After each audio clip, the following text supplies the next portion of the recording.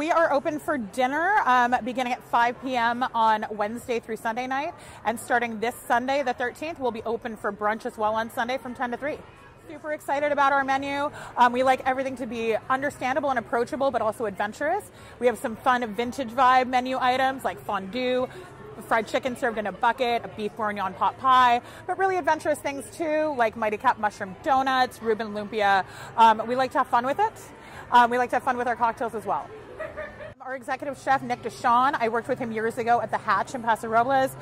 We both share an appreciation for sourcing locally and in season, so we get to update our menu seasonally.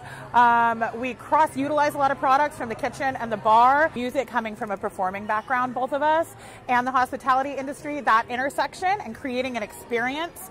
Part of dining and drinking is the ambiance, and music is such a huge part of that. We really wanted to bring it to the forefront.